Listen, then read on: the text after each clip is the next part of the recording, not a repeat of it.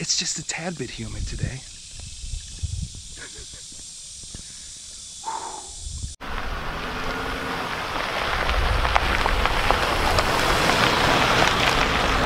All right, we have made it to the dinosaur park here in the beautiful state of Texas.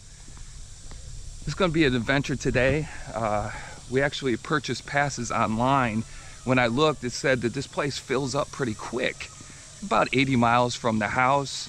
It takes about an hour and 40 minutes to get here though, because you're going 35 mile an hour through these small towns. But we made it here.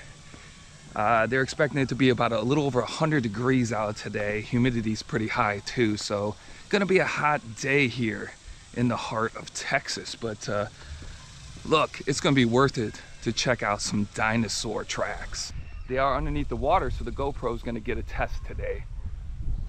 Stay tuned. All right, hunting to kill. The spot I'm gonna show you next is supposed to be where you have these dinosaurs, all different kinds, that are hunting each other. You can see the smaller tracks and the larger tracks. The larger tracks are unbelievably huge, made by these bad boys right here. Just huge round tracks in the mud. If you didn't know really what you were looking for, you wouldn't know, but these ones you can, this one here, you can definitely spot. All right. Whew.